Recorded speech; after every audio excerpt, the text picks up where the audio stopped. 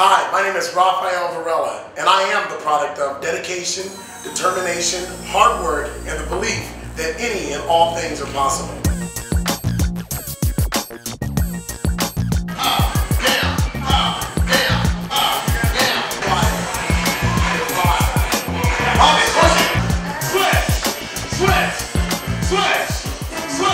I was raised without a father and a mentally ill, obese mother.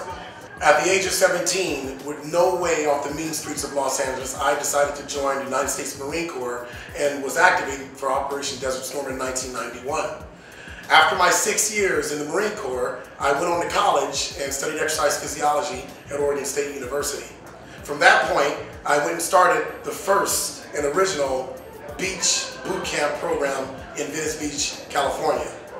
At that point, I realized that it was a seasonal program, so I started a new trend called Circuit Works, which was a group personal training class in my garage.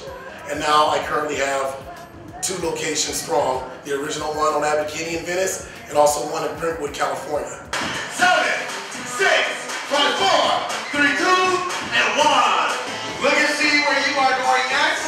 Find your next station on the monitors. Look around the room. Find where you are going next. And from my 15 years experience in the fitness industry, I learned that circuit training is the most effective way to train your body, hands down.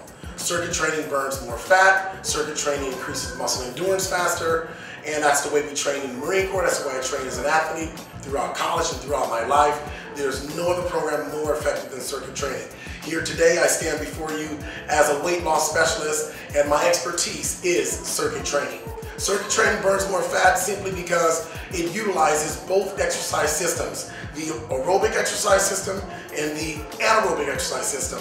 As an expert in fitness, I also recognize and believe the importance of nutrition. Nutrition is 75 to 80% of accomplishing any and all fitness goals, and especially fat loss. The key is grazing, eating every 2.5 to 3 hours, small amounts if your goal is to lose weight. Now, what that does is that increases your metabolism rate, and there in return increases the amount of fat that you burn on a daily basis.